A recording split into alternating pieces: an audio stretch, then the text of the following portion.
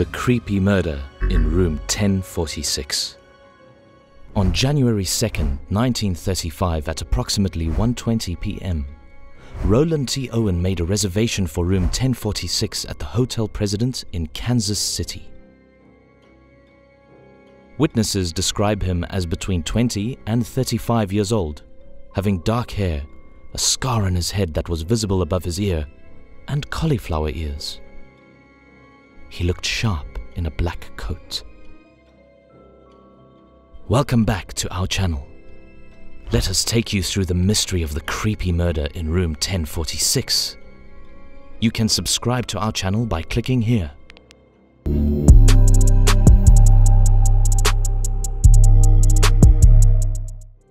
Randolph Propst, the bellhop, assisted Owen to his room and noted that Owen appeared to have just brought a brush, comb, and toothpaste. According to the maid, Mary Soptic, Owen gave her permission to clean while he was in the room, but requested that she not lock the door as she was leaving because his friend was due to arrive. Soptic claimed that save for one dim lamp, Owen kept the drapes securely closed and the lights off. As more employees joined the meeting, they too brought up this fact. According to the maid Soptic's statement to the police, she believed that Owen was either anxious or terrified and that he always preferred to kind of keep in the dark. At 4 o'clock, Soptic came with fresh towels and discovered Owen lying on the bed, fully dressed and with the door unlocked. A letter that said, "Don, I will be back in 15 minutes. Wait," was also visible to her. Soptic returned the following day, January 3rd at 10:30 a.m. to clean the room. When she looked outside and saw that the door was secured, she thought that Owen had done so before leaving the room. Although Owen was inside, the lights were off, indicating that someone else had probably shut the door from the outside of the room.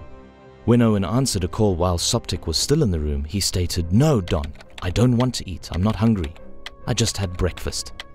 And then he repeated, "No, I'm not hungry." In the late afternoon, Soptic returned. From inside the room, she could make out two male voices. She heard a gruff voice ask, "Who is it?" as she knocked. Even though there were no more towels in the room, the man answered, "We don't need any," when she stated that she had fresh towels. A female guest in room 1048 claimed to hear male and female cursing on the same floor during the night. However, it seemed like a party was going on that evening in room 1055.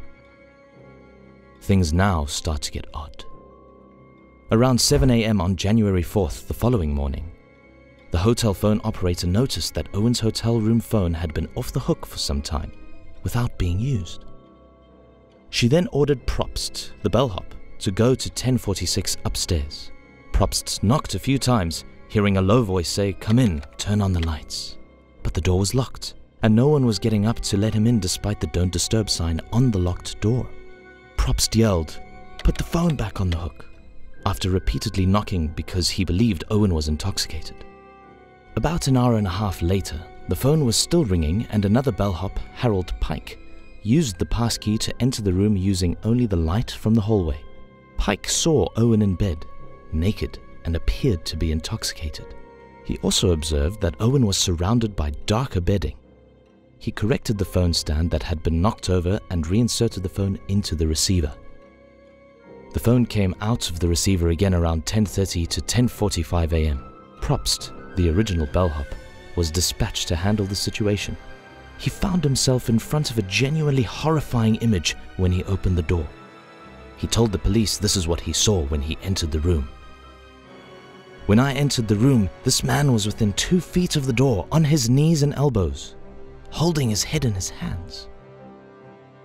I noticed blood on his head, so I turned on the light.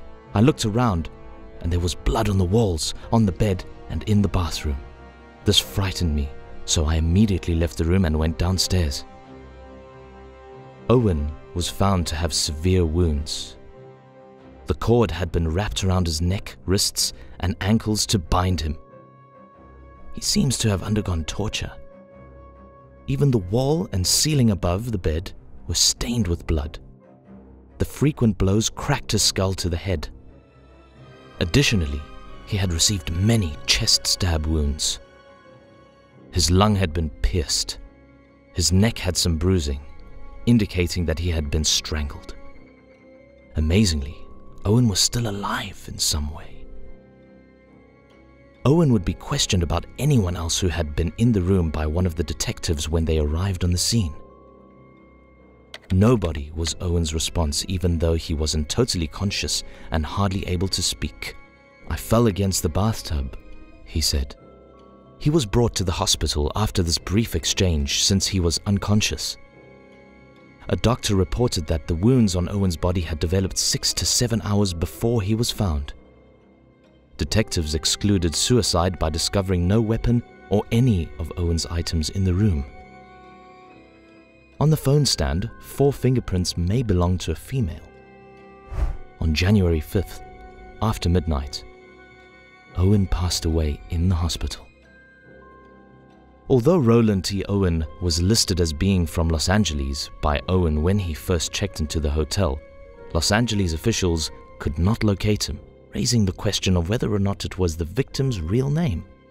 At Melody McGilly Funeral Home, his body was made available for viewing. As word of the incident spread, more and more people contacted the Kansas City police to inquire about the possibility that Owen was their missing loved one. The enigmatic Don, to who Owen had made multiple references while at the hotel, was the next target for the police. Don might have also been the man with the deep voice the maid had heard outside the hotel door. However, the police's search brought up nothing. The Journal Post reported on March 3rd that Owen would be laid to rest in Potter's Field. However, an unidentified person called the Melody McGilly Funeral Home and promised to send the funds required to give Owen a respectable funeral. And sure enough, on March 23rd, an unknown sender sent cash to the funeral home wrapped in a newspaper. Owen's grave was anonymously decorated with funeral flowers from the Rock Flower Company and a message that read, "Love forever, Louise."